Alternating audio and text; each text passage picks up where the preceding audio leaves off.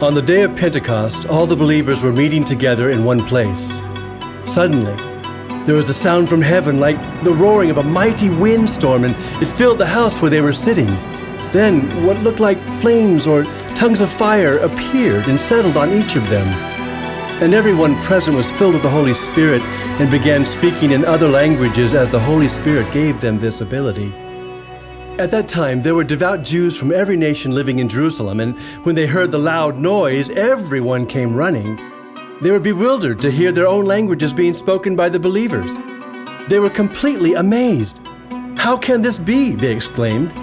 "These people are all from Galilee, and yet we hear them speaking in our own native languages, and we all hear these people speaking in our own languages about the wonderful things God has done." They stood there, amazed and perplexed. "What can this mean?" they asked each other. But others in the crowd ridiculed them, saying, "They're just drunk, that's all." Then Peter stepped forward with the 11 other apostles and shouted to the crowd, "Listen! Listen carefully, all of you fellow Jews and residents of Jerusalem.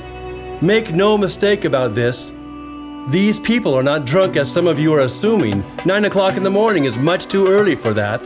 No, what you see was predicted long ago by the prophet Joel.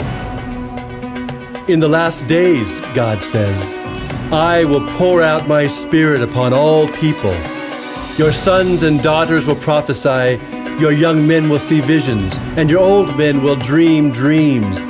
In those days I will pour out my Spirit, even on my servants, men and women alike, and they will prophesy. And I will cause wonders in the heavens above, and signs on the earth below, blood and fire and clouds of smoke. The sun will become dark, and the moon will turn blood red before that great and glorious day of the Lord arrives.